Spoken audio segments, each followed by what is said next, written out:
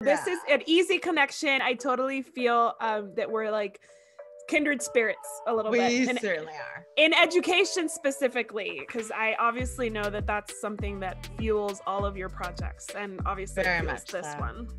Okay, so I have this after show that I do only for YouTube, and I call it Last Call because one, it's last call at a bar. It's when you've been drinking and you're more introspective and you're more of an open book. But it's also last call because we take our dogs out for last call every night, and we say last call, and the dogs either go or don't go. So that's why I called it Last Call. But it's really just 11 questions inspired by the show Inside the Actor's Studio. Did you ever catch that show?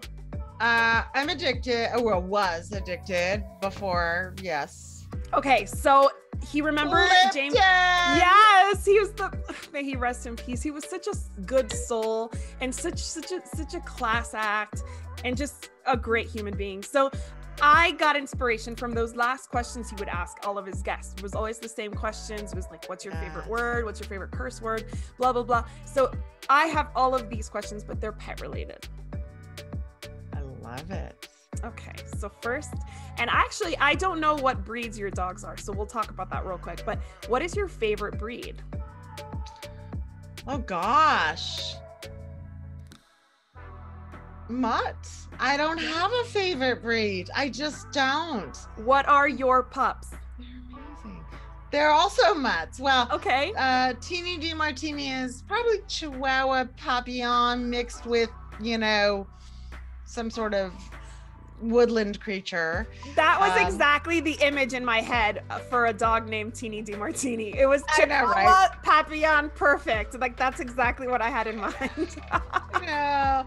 And Mabel, I don't know. She's the Scruffaluffagus. She's also tiny, and there's part border terrier in there, but she was found at about 5 months.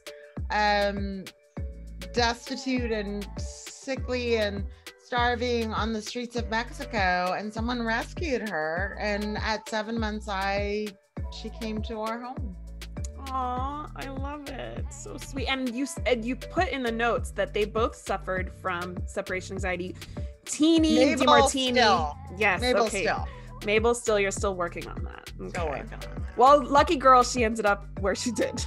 Yeah, I already have all ironies for me, but yes. That wasn't, you didn't adopt her knowing that. No, I did not. Wow. Okay. Well, I mean, you said 50%. So like the chances are pretty good that one of us is going to end up. Chances are pretty high. And I don't know if you, for your after show, your last call, I know you're recording the audio, but are you recording the video? I mean, I know you're recording the video. Yes. I share the video on YouTube. Mm-hmm. Okay, well, can I share my picture? Of course. Yay. Oh my gosh. I don't know which one I like more. Martini is on the left. And Mabel, the Scruffaluffagus, is on the right. They are so cute. Oh my god.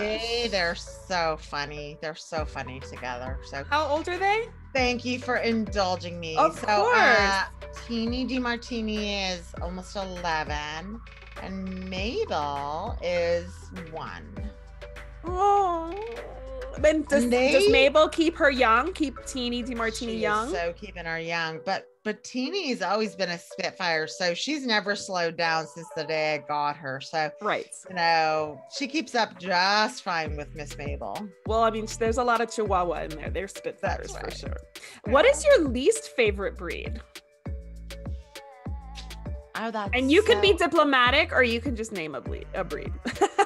Well, I will say I do have a least favorite breed, but I love the people that love this breed. I just happen to have had a very unfortunate experience with this particular breed, and it left my conditioned emotional response a little leery. So I'm not a big fan of shepherds, like German shepherds and Malinois and things like that. I think they're beautiful. I think they're so smart. but I couldn't have one in my home. And that was from a childhood experience that I just didn't work out so well for me. Yeah, no, I hear that. And that's a lot of what people say. It's either I've had a bad experience with this particular breed, or like I don't have an affinity with this breed. So it's okay. And I want to one of the reasons I asked that question is because I want to normalize the fact that we have favorites and least favorites, and that's okay.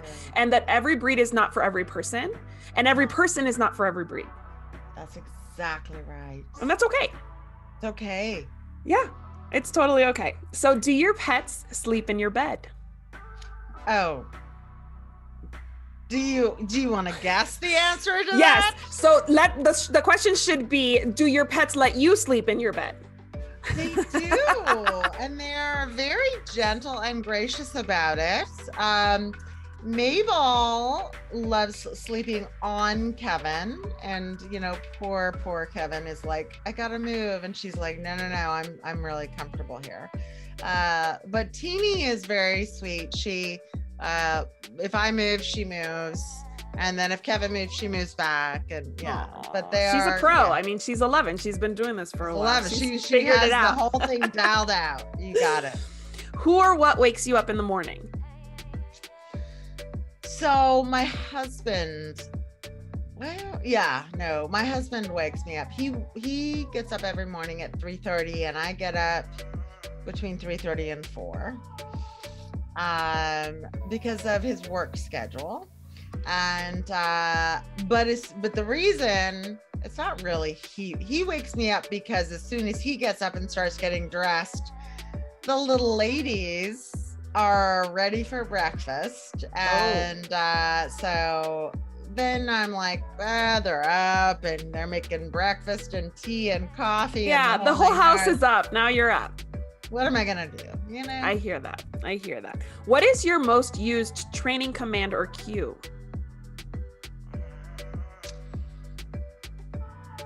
I would say that it's recall.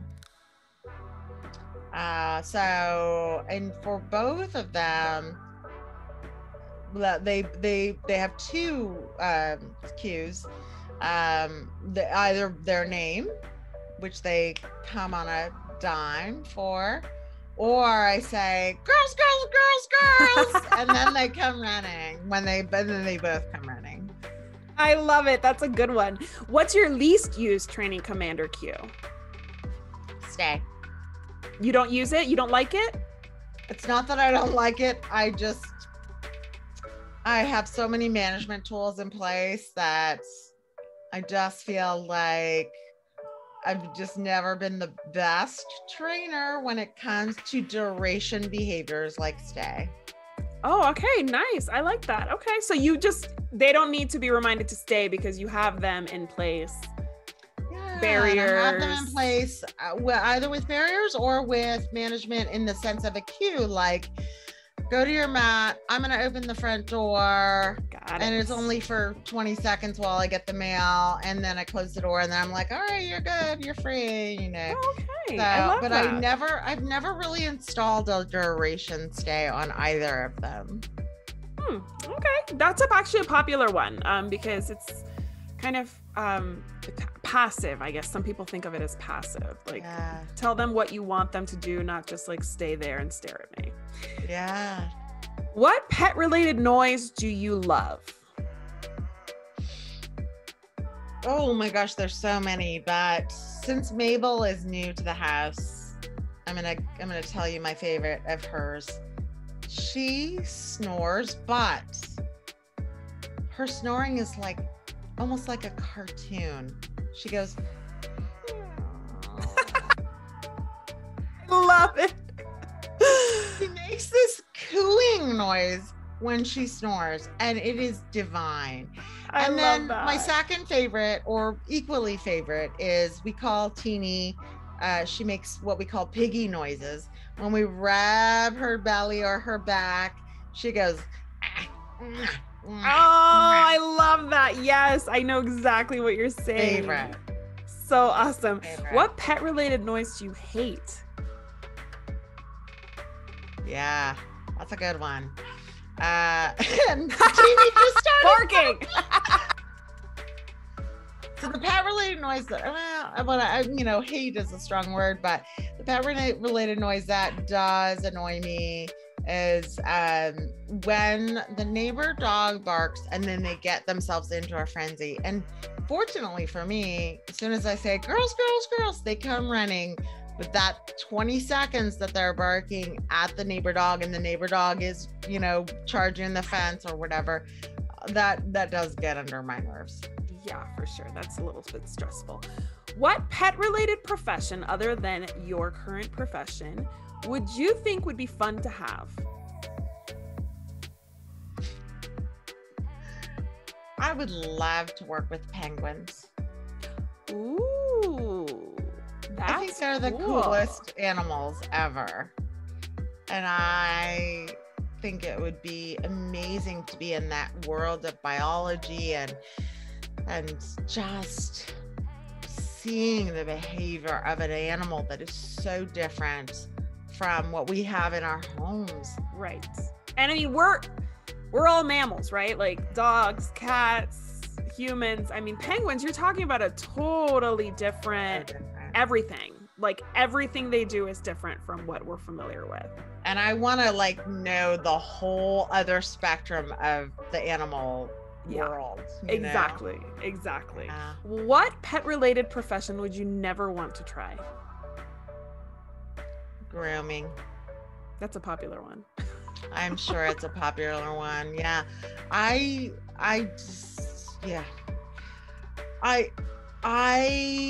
love the fear-free groomers that take the explicit time to say, I'm gonna, clip off a little hair here. Are you comfortable with that? Oh, no, you're not. Let's give you a treat and we'll be okay with the next little clip or whatever. But I that would not be my profession. It's hard. I love a freshly groomed dog. I just don't want to be the one to do it. I don't want to do it either. And I also have terrible allergies, so no.